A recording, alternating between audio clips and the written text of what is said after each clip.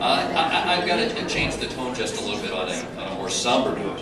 As many of you know, I am sad to report that since last year, Cat Care Society and Tales of Painted Cats and the Denver community at large have lost two very wonderful and important people. People who are volunteers, pet lovers, artists, philanthropists, citizens, and I'd like to take a moment just to honor them briefly. The first, of course, is Linda James Goto. Linda passed away on November 20th, 2012 from pneumonia. Leaves behind a community indebted to her service. Linda served as a jurist for all three Tales of the Painted Cats fundraisers. As a jurist, she helped select the artist whose work you see here today, and whose work you saw in 2011 and in 2012. Linda also volunteered with the Cancer League of Colorado. She battled leukemia for a decade. Arapahoe House, the Denver Symphony Orchestra, Cherry Creek Arts Festival, and Denver Hospice, where she coordinated the Mask Project, the organization's largest fundraiser. I knew Linda very, very well, worked with her on many of those events, and she certainly will be missed. The second person I'd like to honor is Kathy Berls.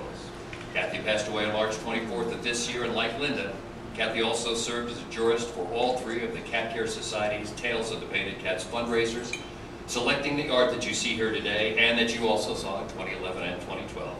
A strong supporter of art on a community level, Kathy was an accomplished painter and teacher and served as art director and founding member of the Lakewood Arts Council, which is one of our sponsors here this evening, and where our painted cats have made their opening debut each spring.